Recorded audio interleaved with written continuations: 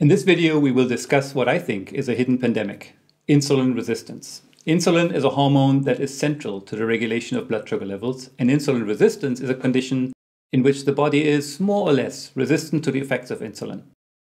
And this does not just affect people with type 2 diabetes, but is quite common in the non-diabetic portion of the population as well. At the end of this video, you will understand why you may want to know whether you are insulin resistant, and you will be able to have a discussion with your doctor about the type of test you want to have done to measure insulin resistance. I will also share how to correctly interpret these lab results so that you can draw the correct conclusions from the test.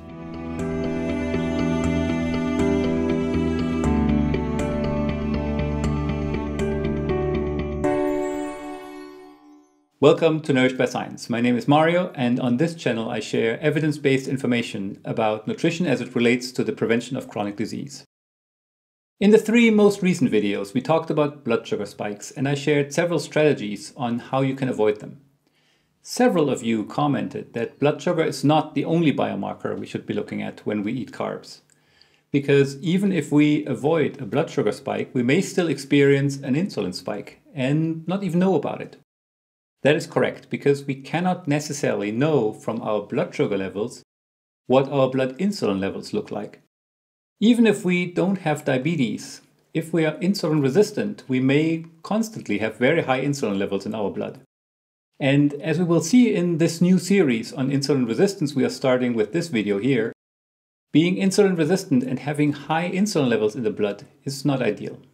My goal with this video here is to share my thoughts on why it is important to know whether we are insulin resistant, explain which lab test makes the most sense if we want to measure insulin resistance, and provide guidance on how to interpret the lab results. Let's first review the relationship between blood glucose and blood insulin levels. This was covered in detail in my video on the regulation of blood sugar. In that video, we talked about two men, Ben and Jack. Both undergo an oral glucose tolerance test, during which they drink a beverage containing 75 grams of glucose. Both are healthy with good glucose tolerance, and they have almost identical blood sugar responses. So from these two curves, you would think that all is well and neither of them has any issues with their blood sugar regulation. This is an incorrect assumption, however, and that becomes clear when we look at their blood insulin levels. Jack has very low insulin levels in the fasting state and barely a bump during the test. He is very insulin sensitive, and his body requires very little insulin to keep his blood sugar in the normal range. Ben, by contrast, is very insulin resistant. That's already apparent in the fasting state with much higher fasting insulin levels, but then upon drinking the 75-gram glucose beverage, his insulin levels shoot up like a rocket. Because his tissues are resistant to the effects of insulin, he needs much higher concentrations of insulin to clear the sugar from the blood after a meal. Or let's look at someone else, Linda here. She has obesity, but according to her doctor, her fasting glucose and HbA1c levels are fine, and she does not have diabetes or prediabetes. Just out of interest, she purchases a continuous glucose monitor to keep an eye on her blood sugar levels. One morning, she has her typical breakfast of 2 slices of toast with some butter and jam. And then she watches as her blood sugar spike up to 200 milligrams per deciliter, stays elevated for a little bit, and then drops down again. Now she's kind of worried and all ears as her hairdresser tells her about this fantastic video about blood sugar spikes on YouTube. She watches it and the next morning makes a few changes to her breakfast. She now has a lower glycemic index bread with some cheese, some pickles, and a couple of boiled eggs. And lo and behold, this stuff works. Now her blood sugar level rises only to 150, 160 milligrams per deciliter, which the dude in the video says isn't a major concern and doesn't constitute a spike. Great. Well, is it great? I'd say it's better than before because all other things being equal, avoiding a blood sugar spike is a good thing. But what if we now looked at her insulin levels? We discussed in the last two videos that in some people, blood sugar spikes can be the result of a reduced first phase insulin response. However, that's not the case for Linda. She, it turns out, is insulin resistant, and her body makes a lot of insulin whenever she eats carbs to handle the incoming glucose. So when she eats a high carb meal, her blood insulin levels rise a lot. similar to what we saw earlier with Ben.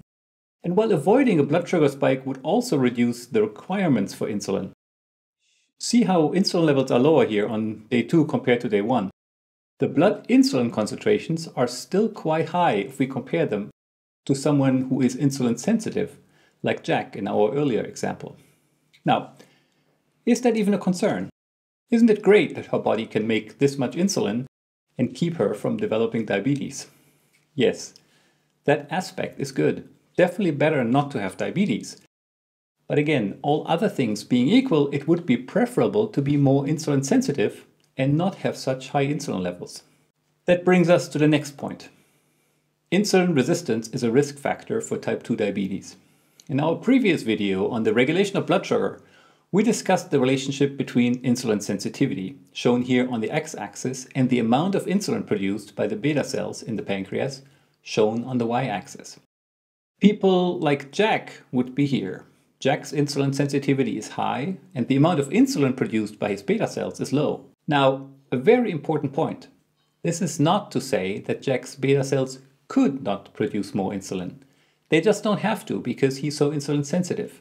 Ben, by comparison, is very insulin resistant, and as a result, his beta cells need to produce a lot more insulin.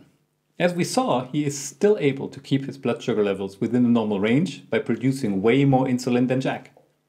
If we studied the relationship between insulin sensitivity and the amount of insulin produced by the pancreatic beta cell in a large group of healthy people with normal glucose tolerance, we would get a cloud like this here. Some of these people are very insulin sensitive, like Jack. Some are very insulin resistant, like Ben. And most are somewhere in the middle. What they all have in common is that their beta cells can produce enough insulin for their given level of insulin resistance. Let's plot someone with type 2 diabetes in this graph. Fred. He is as insulin resistant as Ben, but his beta cells just cannot produce enough insulin to make up for that level of insulin resistance.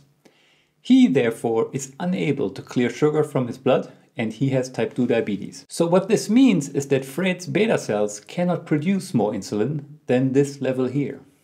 And this is the key point to understand here. Everyone has a certain maximum amount of insulin they can produce. Where exactly that level is seems to depend to a large degree on genetic factors.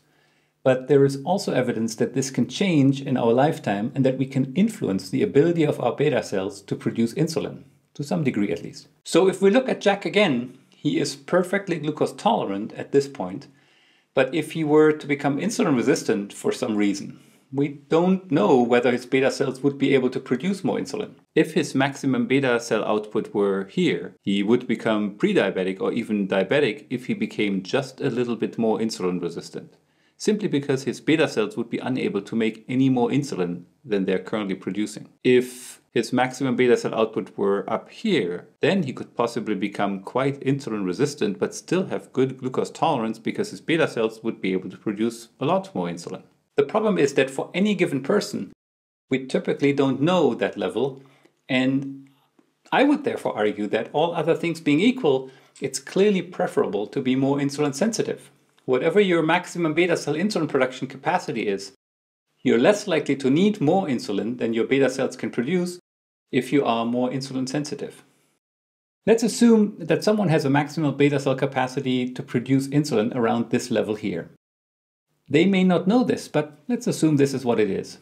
If they already have reduced insulin sensitivity, say they're here, then if they become just a little bit more insulin resistant, their beta cells will immediately not be able to produce more insulin, and they will develop prediabetes or diabetes. However, if they start here, very insulin sensitive, they have a lot of room, so to speak. If their insulin sensitivity were to ever decline, which it may do for one reason or another, they would be able to compensate by producing more insulin, and their glucose tolerance would remain normal. And this theoretical consideration is also reflected in data from cohort studies in which insulin resistance in healthy people is a risk factor for the development of type 2 diabetes and a risk factor for worsening glucose tolerance in patients with type 2 diabetes. There are other reasons why it's better to be insulin sensitive and have low blood insulin levels throughout the day than being insulin resistant with high blood insulin levels. For example, higher fasting insulin concentrations tend to be associated with an increased risk not just of type 2 diabetes, but also cardiovascular disease and cancer. In most studies, even after adjusting for factors that are typically associated with insulin resistance and hyperinsulinemia, such as age, body mass index, and measures of blood sugar control, such as fasting glucose and HbA1c. And this brings us to the two key questions. Who should get tested for insulin resistance, and what kind of test should they get? Who should get tested for insulin resistance? My personal opinion is that a measurement of insulin resistance should be part of a normal metabolic blood test panel, along with fasting glucose and the serum lipid profile. Because the test is not that expensive and insulin resistance is associated with an increased risk of several chronic diseases, as we discussed earlier. Why is it then that insulin resistance is not routinely measured? One argument I can see is that the body of evidence we have so far showing that insulin resistance is an independent risk factor for chronic disease is quite a bit smaller than, say, for the serum lipid profile or blood pressure. So maybe this is just a matter of time until we have more conclusive data. Another argument I've heard is that insulin resistance is too hard to measure and that this is too expensive and not practical for routine clinical care. Indeed, the gold standard measurement of insulin resistance is very involved, but we do have reasonably good surrogate measures that correlate highly with the gold standard measurement, as we'll discuss later in this video, so I think this argument falls flat to some degree. In my opinion, there is likely another reason why insulin resistance is not routinely measured when we go for a checkup, and that is that doctors wouldn't usually do anything about insulin resistance unless the patient has manifest diabetes. In contrast to that, we have highly effective medications that can be prescribed for hypertension or high LDL cholesterol concentrations. And while we have medications that improve insulin sensitivity, they are not routinely prescribed for people who don't have diabetes. So, in a way, insulin resistance is not seen as an actionable risk factor yet. I do think this will change, hopefully in the near future, because there are a lot of things we can do to reverse insulin resistance. And the available data do suggest that reversing insulin resistance may substantially reduce our risk of several chronic diseases. Now, does this mean that I suggest everyone should get insulin resistance measured every time they have their annual or biannual exam? No. There are several well-known risk factors for insulin resistance, and it would make a lot of sense to consider these when deciding in whom to measure insulin resistance and how frequently. Risk factors for insulin resistance include age, specifically being older than 45, overweight or obesity, particularly if the weight has accumulated mostly around the waist, a sedentary lifestyle, a high-stress lifestyle, fasting triglycerides greater than 150 milligrams per deciliter, high blood pressure, and chronic inflammatory conditions, because inflammation triggers insulin resistance. There are also several classes of medications that cause insulin resistance. These include corticosteroids, antiretrovirals, and antipsychotics. If you take any medication regularly, it may be a good idea to discuss with your doctor whether it may induce insulin resistance. So if you're young and lean and none of these risk factors apply to you, the odds that you suffer from insulin resistance are fairly low, and measuring insulin resistance is not really indicated. For anyone else though, and let's be honest, that's easily more than 50% of the adult population in most countries, it does make sense to measure insulin resistance at least occasionally. Now, that is my opinion based on my review of the evidence of the link between insulin resistance and chronic disease risk. Some researchers and healthcare professionals may disagree with this, and my position is, as far as I know, not the official recommendation of any professional medical association. So don't be upset if your doctor is resistant to measuring whether you are insulin resistant, and know that he or she is probably just following the official guidelines.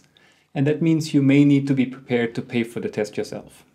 So how do we measure if we are insulin resistant? What kind of test makes the most sense? The gold standard measurement of insulin sensitivity in people without diabetes is the hyperinsulinemic euglycemic clamp. A monstrosity of a word, and if you have never heard about that, don't worry, because I'm not going to talk about this. It's way too involved and it will never be done in a clinical setting. But it's relevant because the measure that I'm suggesting you could get done is fairly strongly associated with insulin sensitivity as measured by this hyperinsulinemic euglycemic clamp. And that simple measure is called HOMA-IR. HOMA-IR stands for Homeostasis Model Assessment of Insulin Resistance. HOMA-IR is based only on fasting glucose and fasting insulin levels.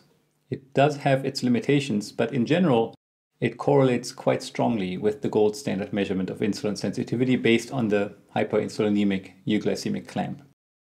Okay, so how do you practically go about getting HOMA-IR measured? First, the blood draw and lab measurement. The most tricky thing about getting a HOMA-IR measurement is that you need to convince your doctor to measure fasting glucose and fasting insulin concentrations in your blood. Depending on where you live, you may need to pay the bill yourself, at least for the insulin measurement. Once the doctor has agreed, you need to pay attention to a few things to make sure the test is done correctly. First, you should go to the doctor for the actual blood draw in the morning after an overnight fast of at least 12 hours, and you should not have your blood drawn if you have had any illness or any indication that you have an immune activation, such as the days after vaccination, an inflammation of your joints, for example, a tooth extraction or some such thing. The reason for this is that inflammation causes insulin resistance. You should also try not to be, unusually stressed. So plan your doctor's office visit well and get there well in advance. Again, the stress response causes insulin resistance acutely. And lastly, be aware that if you're taking any kind of medications that could affect your test. As I mentioned earlier, many medications cause insulin resistance. Again, these include corticosteroids, antiretrovirals, and antipsychotics. Let me say the most important thing again though before we move on. You need to get your blood drawn in the fasting state. If you had anything to eat or drink, other than water, in the 12 hours before the blood draw, the test is useless. Now, to the second step, and that is how to calculate HOMA-IR. Here's the formula. If you get your glucose measurement back from the lab in milligrams per deciliter, the formula is insulin in microunits per milliliter times glucose in milligrams per deciliter divided by 405. If your lab reports glucose measurements in millimoles per liter, the formula is insulin in microunits per milliliter times glucose in millimoles per liter divided by 22.5. If you have trouble calculating this, you can also search online for HOMA-IR calculators. These allow you to simply enter your lab values and the calculation is done for you. Now, how do we interpret our HOMA-IR value? The calculation of HOMA was calibrated such that a HOMA-IR of 1 is normal, healthy and perfectly insulin sensitive. But what do we call insulin resistant then? Researchers most often use HOMA-IR to divvy people up into two categories: insulin sensitive below a certain cutoff point and insulin resistant above that cut point. Different cutoff values have been proposed by different research teams, and the one I have seen most often is 2.5 or something around 2.5, which would mean that anyone with HOMA-IR of less than 2.5 would be considered insulin sensitive, whereas everyone with a HOMA-IR greater than 2.5 would be considered insulin resistant. No matter which cutoff value is used, I personally don't like this approach though. I never thought it made much sense that we interpret a HOMA-IR of 2.4 totally differently than a HOMA-IR of 2.6, or that 2.6 would be interpreted the same way as a 6. I therefore would suggest we think about HOMA-IR more as a continuous measurement, or at least use it to create several different categories, rather than just two. This here is how I think about this. I'd say that anyone with a HOMA-IR under 1.5 has normal insulin sensitivity, and I've never seen a publication that would disagree with this. Then between 1.5 and 2.5, that's where I'd say we have evidence of mild beginning insulin resistance.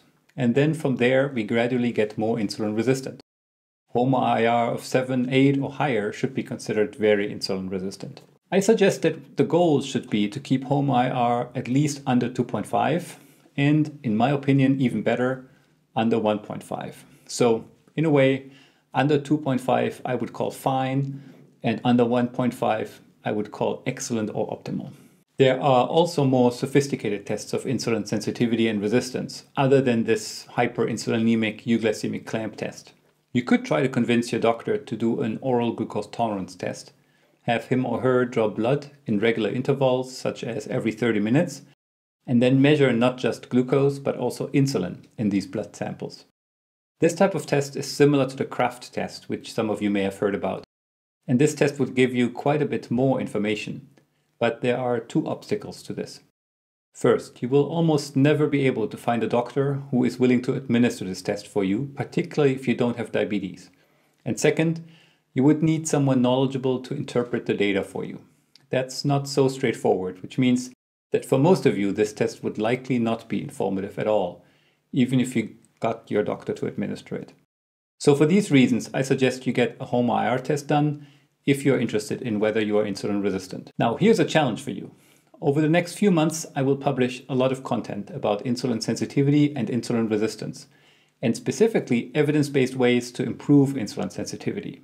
So what I would like to suggest is that if you get a HOMA-IR test done in the next few weeks and it's elevated above 1.5, write the number down, and then after maybe you have learned a thing or two about how to improve insulin sensitivity and maybe made a few changes to your diet or lifestyle, measure HOMA-IR again and see how much of a difference it made. Maybe 6 months later, maybe 12 months later. Give it some time.